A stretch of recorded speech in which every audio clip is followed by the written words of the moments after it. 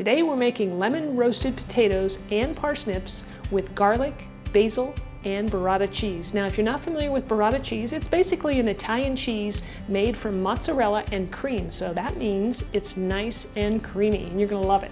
I'm Rockin' Robin and I'm gonna show you how to do it right after my chef joke. Okay, I'd like to start off with chef joke number 1, and in fact today I'm going to do something a little different because I was having so much fun with these jokes, I decided to have 3. So that means there'll be 1 at the very end. Okay, so what disease is the biggest killer of potatoes? Tuberculosis. Okay, so let's get into our recipe. I have here some gold potatoes. These are organic, so I've already rinsed them off, but I'm not going to peel them because I don't need to. After I cut them into, say, quarters, I'm going to place them onto a parchment paper covered baking sheet. So we're going to peel a parsnip here and then cut it into coins.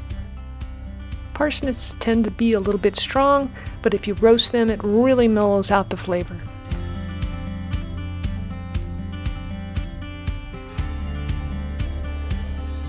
Now I'm bringing out the red onion, and we want to chop these into larger pieces so they don't dry out in the oven. So next we're going to add some fresh garlic, and you know what that's going to do? It's going to make it taste yummy. So mince up your garlic nice and fine. Sprinkle the garlic on top, and then drizzle everything with some good olive oil. Add a good sprinkle of salt and pepper. Now get in there with your hands and massage those potatoes and onions and garlic. You want to make sure everything is coated in oil. Spread everything out so that all the vegetables are touching the bottom of the pan. We're going to bake these in a 450-degree oven for approximately 45 to 50 minutes, and I'm going to turn them over at about halfway through cooking time. So while the potatoes are roasting in the oven, it must be time for chef joke number 2. All right, here we go. Who is a potato's favorite author? Edgar Allan Potato. Okay, so now we're going to make a little drizzle sauce. So when the potatoes come out of the oven and they're done, we're going to just sprinkle this over the top with lemon and olive oil and all these herbs you see here. And it's going to be delicious. Okay, now I'll start off with the rosemary. I took some of this out of my garden, just peel off a few petals. You don't need a lot of this, we're just going to put a little bit. Give it a nice chop so it's nice and small. And then place it in a bowl. Now I have some chives here. These are organic chives. You know, take your scissors and you could just snip off a few and put them right into your bowl. Okay? It's actually easier using some nice clean scissors than trying to cut it.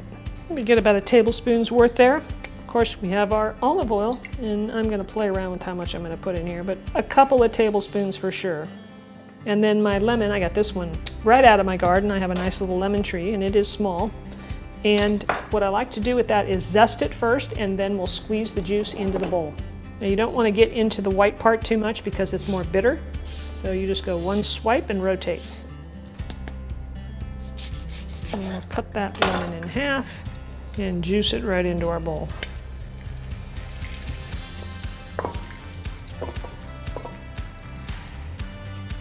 Give that a little stir. I'm going to add a little bit of salt to it and a little more pepper, and that's ready to go.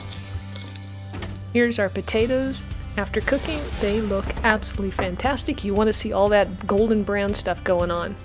Our potatoes are done. It took about 45 minutes or so. It varies, ovens vary. So I'm just going to place this. You want to serve these up pretty quick while they're nice and hot. So I'm just going to place these over here on this dish. Now I will say it looks like some of my garlic did burn. My oven was pretty hot.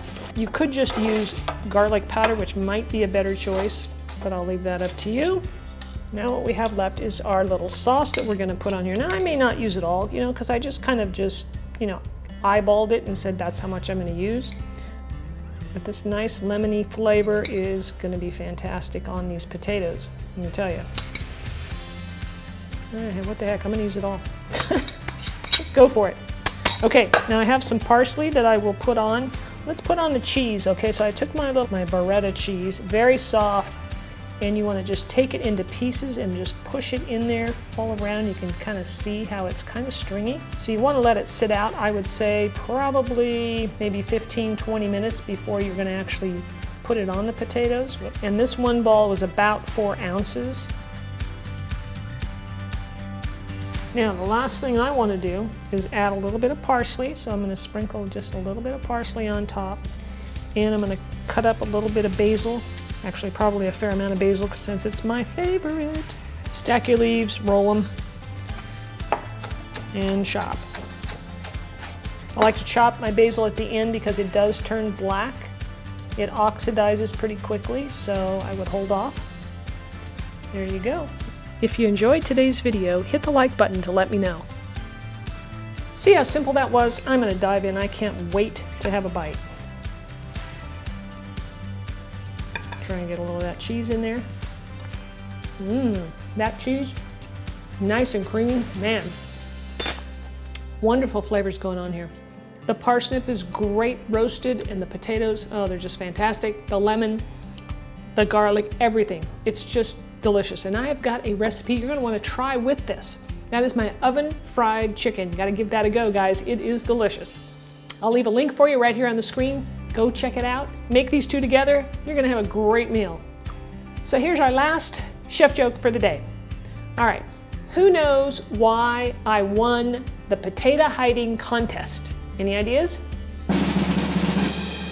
Because my carbohydrate was so good. That was my favorite.